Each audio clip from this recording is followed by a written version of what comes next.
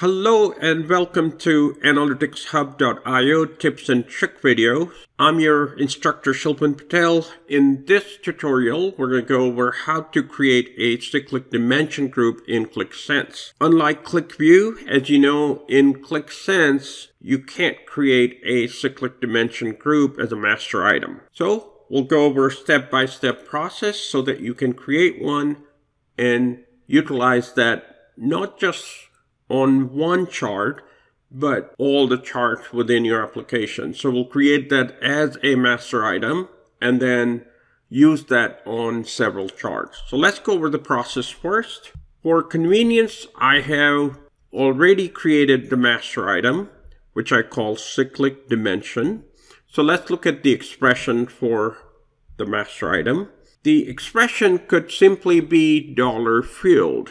Now, $field is a system variable which contains all the fields within the data model. So data model contains a lot of tables and each table has a number of fields, and all of these fields are listed in the $field system variable. So I could have used $field, but I use pick and match so that I can rename some of the fields. For example, customer name will be renamed to customer. Customer country will be renamed to country. Category name will be renamed to category using combination of pick and match function. So that's step number one.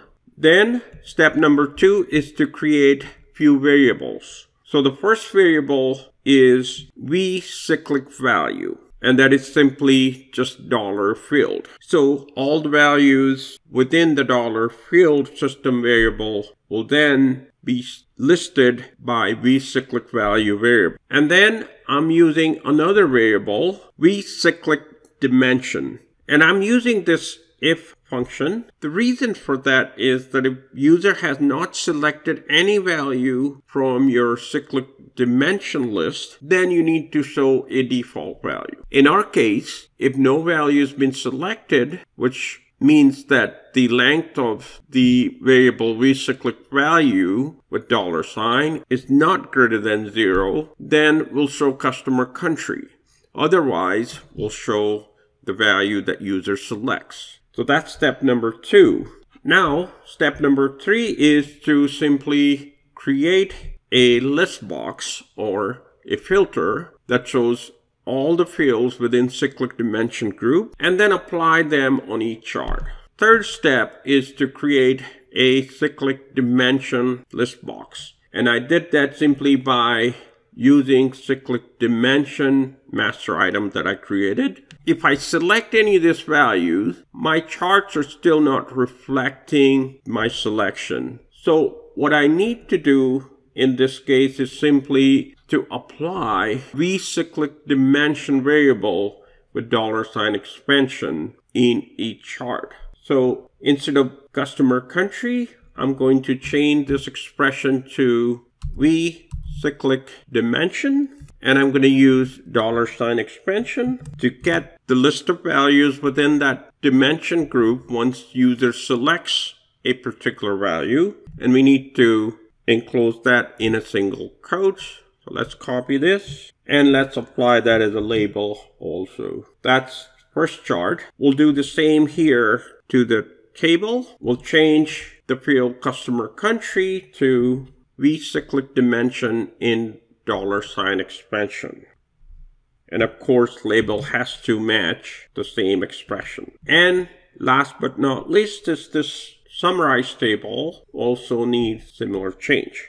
All right, so let's click on done at this point. So if I select value of category, now my tree map is showing beverage as the category and the values within the subcategory. Same way, the table's showing category, the product name, salesperson, and the summary table is showing categories in descending order. Now, interestingly, I also created a text object that shows top category, and it matches with beverages here. Now, let's select another value, say country. So now my tree map showing country at the top. table showing country, as well as the summary table showing the country of USA as the top country. And of course, this text box is showing USA as the top country. If I select customer, then of course the values are customer across each chart.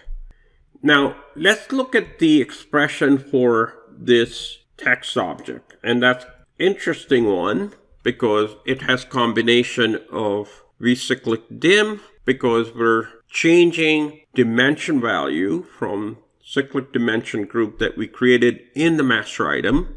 And then we use first shorted value function, because first shorted value function shows the top value if you combine that with agar preceding minus sign. Again, you may want to refer to the video about the first shorted value function, but in a nutshell, first shorted value will show the top value if you use minus sign in front of expression. If not, by default, it always shows the lowest value first. So that's it for this video. Again, to recap, in order to create cyclic dimensions, we followed 3 steps. First, we created the cyclic dimension master item using an expression. Then we used variable to store values for cyclic dimension. And then we applied that using $ expansion on each of the chart. So thank you for watching. And if you like this video, please join our academy by visiting analyticshub.io academy. We have a ton of content already planned for the rest of the year, as you see, including a growing student community. So we hope that you will join our academy, because one and only one goal we have is to make you an awesome Qlik developer. Thank you for watching.